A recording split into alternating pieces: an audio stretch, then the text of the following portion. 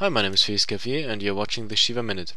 You've learned a lot about terrain creation by now, but you're probably at the point where you want to export your terrain or use it in a game, and all the textures, all the materials are pretty low res.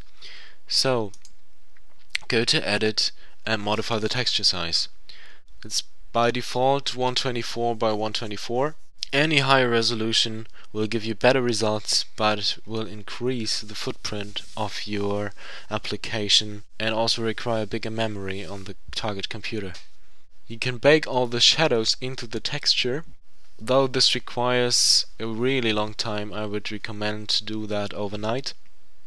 If anything looks like this terrain, so you see some textured areas and some that are gray or look weird, you can rebuild all textures and the missing low resolution textures.